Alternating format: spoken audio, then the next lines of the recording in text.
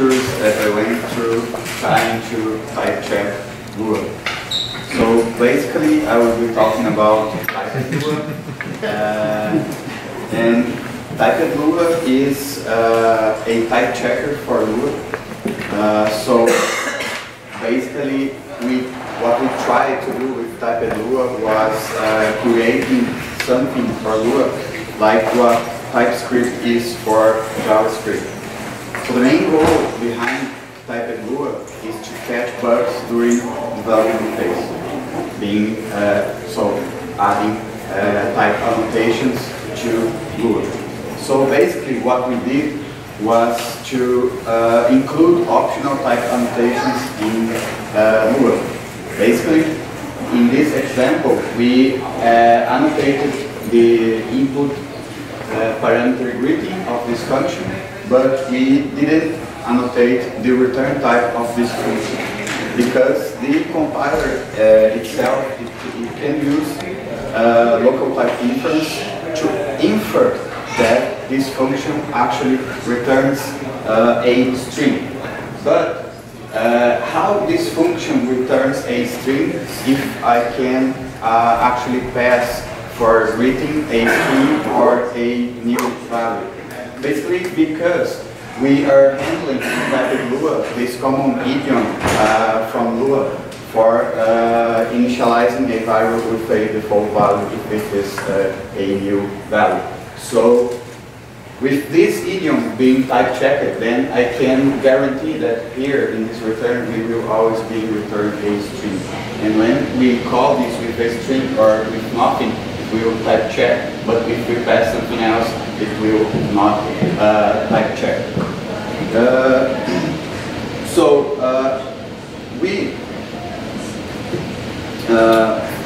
One thing that we wanted to do with Typed Lua was to maintain several idioms that are already familiar to Lua programmers.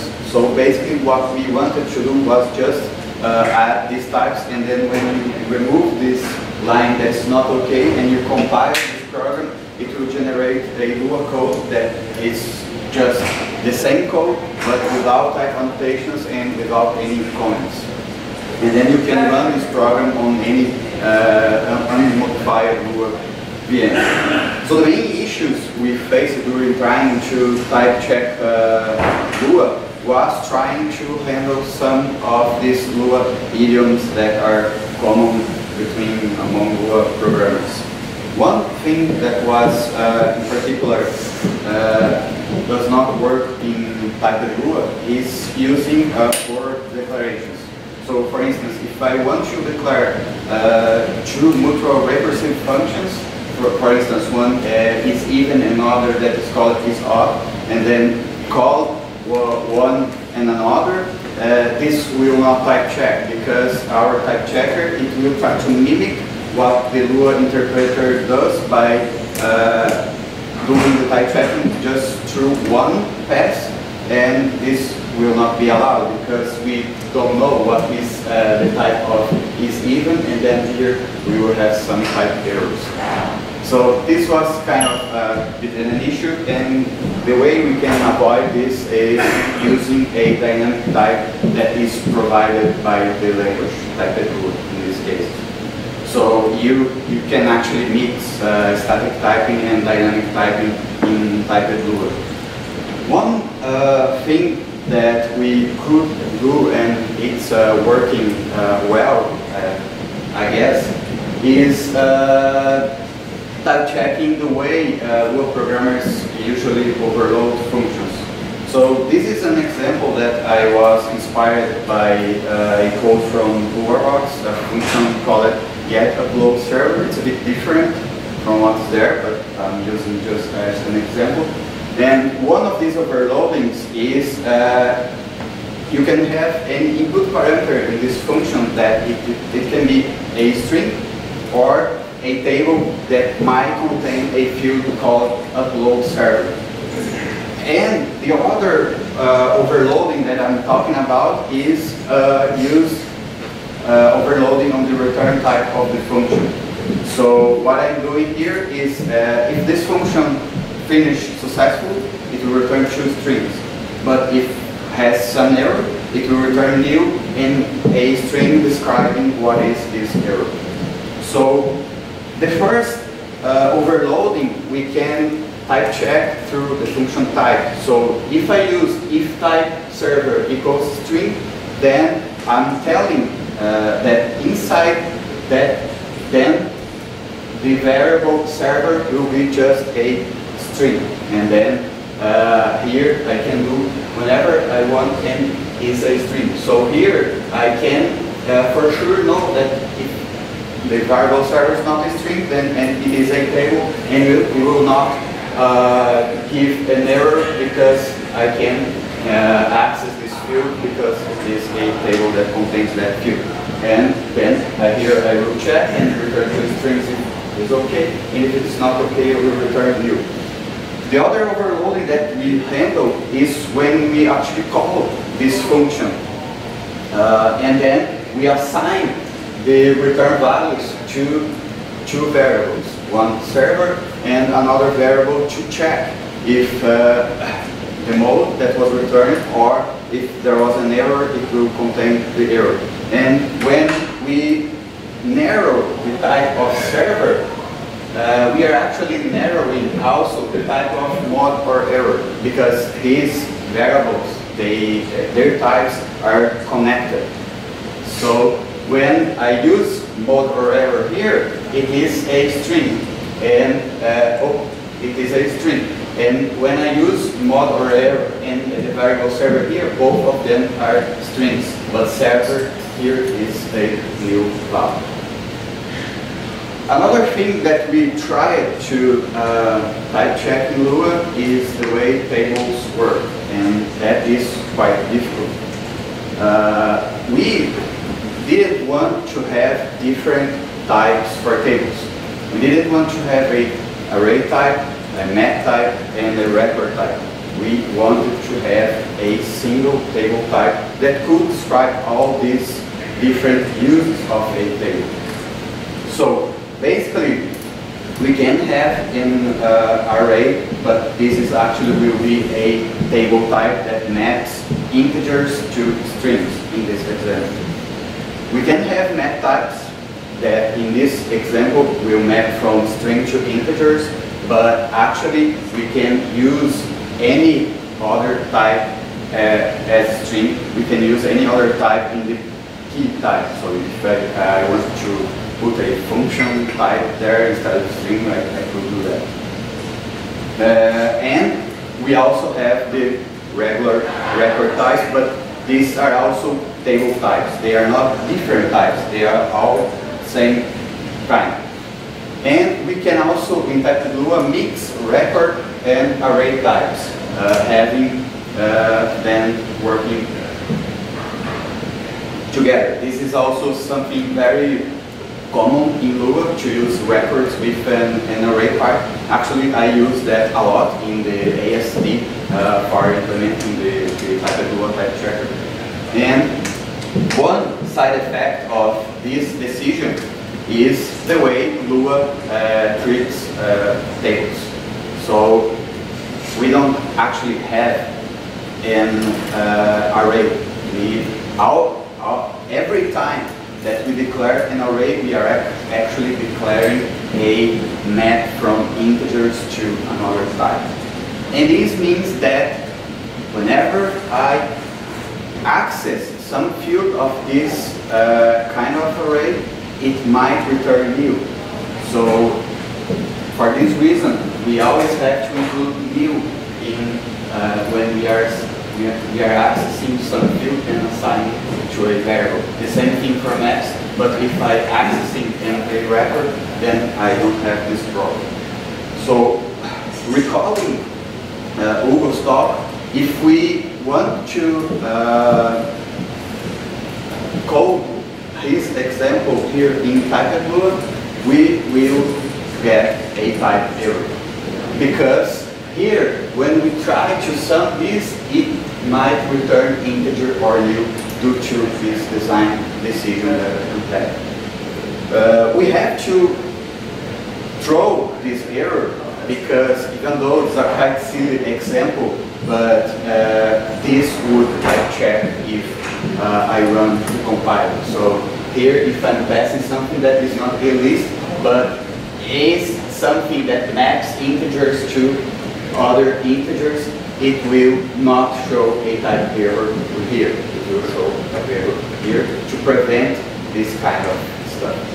So, on one downside of this is that you have to use a lot of ifs to narrow this type to not being an integer or nil, but to showing the compiler that yeah, I'm narrowing. I want to use this as just an integer. And as tables grow, these kind of become quite annoying because you have to introduce a lot of new ifs inside your code to make the compiler be happy.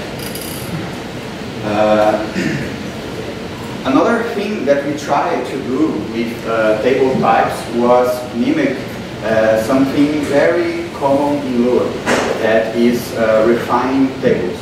So here in this example, I'm using two different types. One is called color and another one is called circle. Both of them are record types, and I can create a variable and say that the variable gray is a type of color, and I can also pass more fields than the actual type is. This is okay. I just cannot remove fields, but I can add fields. And in Lua, it's very common that I create a variable with an empty table, and then I start putting fields in this variable. So for instance, I can add a field X, then a field Y, a field radius, and a field color, and then this variable circle has become of type circle. And that works in Typed Lua. Even though this looks quite great, this is a very polemic feature because it is very difficult to explain how it works behind the scenes. We tried to create something that would be really transparent to programmers how this works, but we kind of forgot that programmers are curious persons. They want to do how things work. And trying to explain how this works, it's not an easy task. And that's what I'm trying to do here. So, to handle that, I will be using this type D that has these fields. And how we solve this is, even though we have just one type for tables, that is the table type, a table type can have different tags. So the tag, when I use on annotations, are a closed tag. So being that I cannot change the structure of this type. So here, this will give an error because when I pass here T as a type T, I cannot try to add new fields to this table. So the other tags that we have are the unique for meaning the type of table constructors. And we have another tag called open that is for meaning a table type that we are allowed to add new fields. So when we assign S and F to this variable open, it will become kind of having the type D. And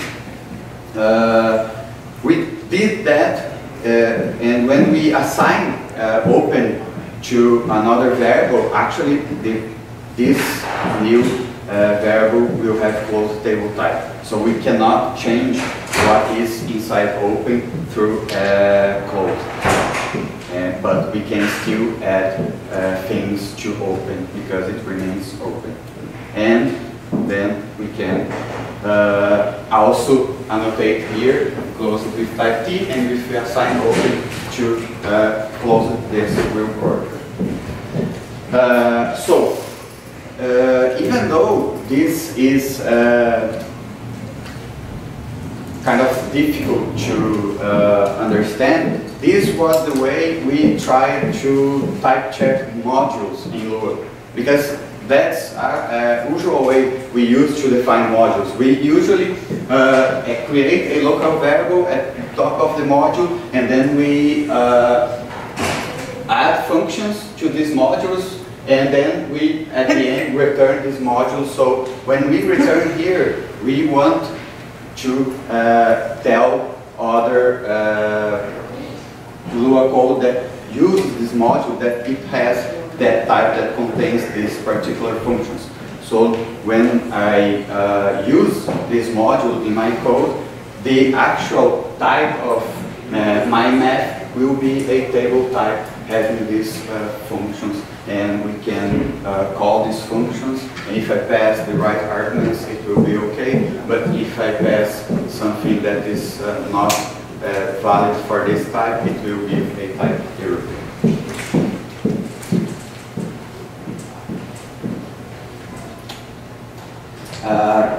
So probably my favorite feature of Typed Lua is the way we allow programmers to type check external modules or their own libraries, but without needing to type check all their code. So basically we have a mechanism called description files, where you can create a description for your module. And when you require this module, even if you haven't type checked all your module, but you have a description file, you will be giving types for your interface of this module. And you also don't need to type check all of it. You can type check all the things you need. For instance, in this example, I am type checking a really small subset of love. And when I require love, it will search for this description file. And when I call love functions, it will know how to type check them. And here I can, for instance, create the function update to handle the escape key, and I can draw a silly gray circle that I call the gray moon, and when I compile and run this, it will show this silly example. We tried to build classes on top of this mechanism, but it didn't work well. But we are glad that Kevin Clancy could work within a new class system for Typed Lua. So in Typed Lua, you can describe classes using this syntax. And you only have to specify a constructor, and then you can define your methods and use this class in your code. So when I require this class, I can use this way, using this class keyword to create new objects from that class I just created, and then call the methods from this class. One specific issue of this design is that we cannot prevent programmers from accessing the attributes of the objects. So we can access direct the radius there. We don't have ways to prevent accessing the attributes of the code. And this class system, it also has inheritance. So if I want to define a class color and define a colored circle, I can use these two saying that this class will extend the class circle that we just defined.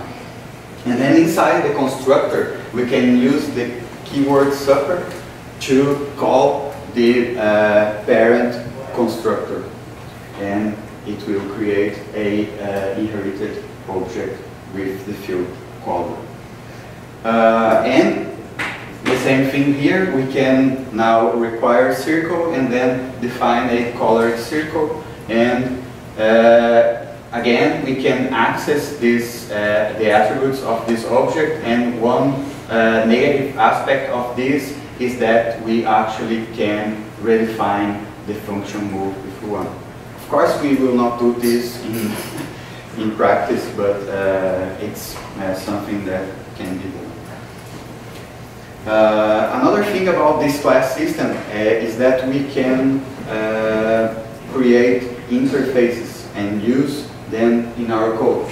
So in this example, we are creating an interface called drawable, and we will change our class colored circle to now implement this interface. And now I can create a method draw that will draw this colored circle. And with it back to the love example, now we can make something a bit nicer that is trying to create something that looks like a Lua logo. So I will create all the variables I need, my objects, and then I will drive the earth, I will drive the hole inside the earth, and I will drive the moon, and when I run the type checker, it will generate the code that when I run with log, it will show a Lua logo on the screen. So one thing to mention about this class system is that it is a nominal class system. Basically, what this means is that it will type check names instead of the structure of the types. So if I have a class called nominal with just one single attribute called x, and I have a type called structure1 that also have just one field called x, the way the type checker types, the way the type checker validates these types is different. If I have another class called nominal2 that has the same structure of nominal1, and I have a type called structural2 that has the same structure of structural1, and I have functions that handle nominal2 and handle structural2, when I call getXN with a nominal1, it will not type check because they don't have the same name. But if I call getXS with any table that has the field x with a boolean value, it will type check because in this case it is checking the structure of what I'm passing and not just the name of what I'm passing. And the last example is to show that our type system has support for generics. So if I want to declare a generic stack, I can do that using this syntax, and then when I can create a stack of strings and a stack of integers, and then I can push and pop values from this stack. I have generics in this class system. Another interesting feature that just came up to happen in Typed Lua is to have better editor supporting. So Mark Andre has worked to create, to have Typed Lua working with the language server protocol, and he could integrate Typed Lua with this. And to do that, he had to do some improvements in the way we traverse our AST to enable these nice features that you have in some editors, like find all reference, renaming variables, and linking. And he also added error recovery to the parser, so you can have a lot of syntax errors at the same time. So as a kind of closure, Typed Lua, unfortunately, mostly my fault, got a kind of academic feeling because I have never released Typed Lua. It was the subject of my PhD thesis, and so we end up having 3 different code bases with all these features that I have shown. So we have something that was the result of my PhD. Then we have the inclusion of OAuth support. That was the work of Kevin Clancy during the Google Summer of Code of last year. And these nice things with editor supporting was done by Mark Andre during the Google Summer of Code of this year. And both of them working with Fabio, which is also one of the authors of Typed Lua. And so it was really challenging to create a type checker for Lua that could really behave like Lua itself. And now we realized that another thing is that we were just trying to catch bugs during the development phase, and Typed Lua was not designed for doing code optimizations, something that is really being inspected by the Lua community. And Typed Lua couldn't do that because it's an optional type system. It's not a statically typed language. So now we have Titan, and Titan, the purpose of Titan is to play nicely with Lua and being a statically typed language that runs fast. And our decision is to move Typed Lua with Titan. This doesn't mean that we are moving Typed Lua as it is into Titan, but actually we are going to use the lessons we learned during the development of Typed Lua to make our design decisions in Titan. So that's what I have to talk. I'm really glad, especially to Ishan, for designing the Typed Lua logo. If you have time for questions, many thanks for your attention.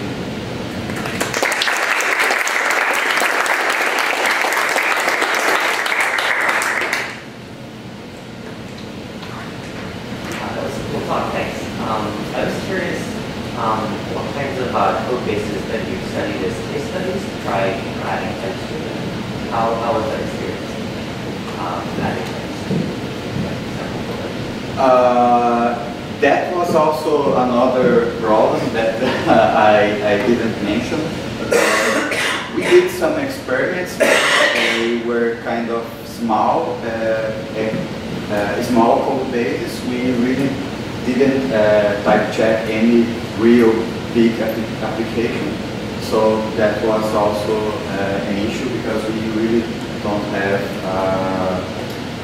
numbers about a big application. It was really Typed Lua worked like a sandbox for playing with types in Lua, and we really didn't went for type checking something like Lua rocks or something else as big as Lua. I don't know if that answers your question. Yeah, but I think I'm playing too down on that. Some of the language, some of the design choices at least, I remember seeing you study, let's take some popular modules from LaRox and see, how many people are using incremental table assignment. I thought his question was if we type checked a big application. Wasn't that your question? It doesn't have to be a big application. I'm just curious what kind of example. Oh, okay. Yeah, we type checked some example from URLs. I'm not sure what you were adding. Yeah, that's what I'm saying. I remember you did Lua file system. You did took some of the most popular modules. I remember you did that. Yeah, but and most of the standard library. Yeah, we type checked most of the standard library, but just through TLD files. What I was mentioning is that we didn't rewrite a complete application using Typed Lua. That was, we have some use case, but we didn't written a complete application. We wrote the type checker, but I guess type checker isn't. We should have written more than just the type checker. Type checker itself is written in Typed Lua? What is running? No, but I have a version that is written in the. Oh, cool. Okay. Do you support enums? So I saw that you defined a type checker for a subset of the Lua2D API, but a lot of the Lua2D API, like key is down. That's like a list of all the strings that are represented keys. Can you put that in? Oh yeah, I didn't go through, but since we have literal types in Typed Lua, we could do that with union types. You can just say that that type can be string 1 or string 2 or string 3 or string 4 and so on.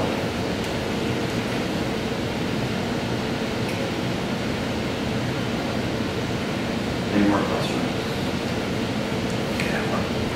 So you mentioned before that you implemented most of the standard library, I guess not all. So which parts didn't you do and why? I type checked all the standard library actually, but the one that is type checked but it's kind of difficult is the coroutines part, because we actually don't have a type for coroutines. So I guess probably that's the most difficult part, typing the coroutines. And some other methods are really don't have a quite precise type, because they are really difficult functions to type check, like all these functions that work with tables, like the pairs function and get next, and this is challenging.